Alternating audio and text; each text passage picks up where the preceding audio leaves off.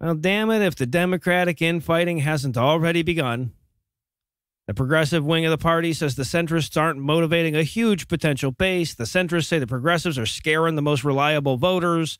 We've got any number of special interest groups threatening to pull their support for the party the instant things don't go their way, and groups that would have been under existential threat under a second Trump term promising to walk away and not vote if their priorities aren't emphasized. And meanwhile, the knives come out for Biden from every direction, right? Pulling him all these different ways, all under the threat of tearing his coalition apart before he can even make it to the midterms. And all I've got to say about all of that is good.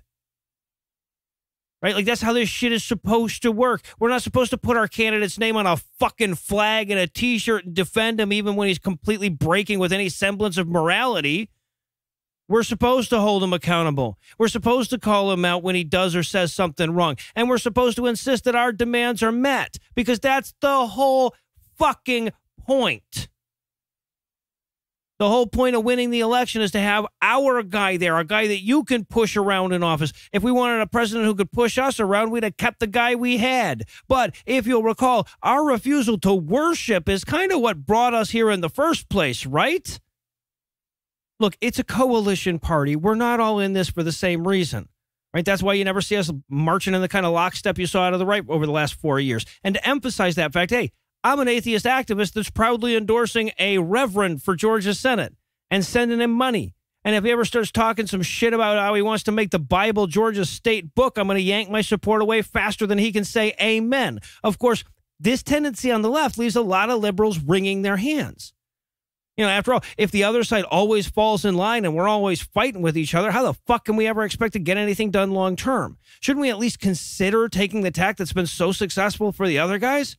You know, after all, infighting just offers ammunition to the opposition when it comes time for re-election. And if we just spent 4 years bashing the Democrats for not getting enough shit done, it'll be really hard to fire up the base when the next election comes around. And while that may be true, I'd argue that the solution isn't for us to refrain from bashing them. It's for them to get enough done.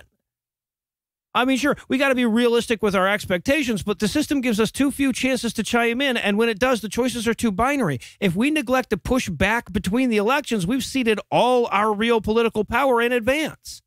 And even though we often treat it otherwise, this isn't some issue that arises from Democratic mismanagement of their caucus or their coalition. It's the inevitable result of being progressive. I mean, it's in the names, right? If you're conservative, you're trying to conserve things the way they are. You might also want to roll shit back, but the goal is defined by either the present or the past. Those are knowable things. When you're a progressive, your goals are defined by the future. We all agree we want to progress, and in most ways we agree what that means, but that doesn't mean we all agree on the best way to get there. It's the GOP's indelible advantage. Which way do you go is a question you don't have to solve when you're standing still. But it's also a byproduct of our allegiance to reality, you know, something that encumbers Republicans less and less by the hour. There are plenty of policies and policy goals I vociferously defend, but there's none I'm so married to I'd hold it in spite of overwhelming scientific evidence to the contrary. This is not the case for today's Republicans. And when you never have to worry about changing your mind, there's no need and indeed no point in arguing the merits of your position internally. I mean, this is what you signed up for, guys. We're humanists.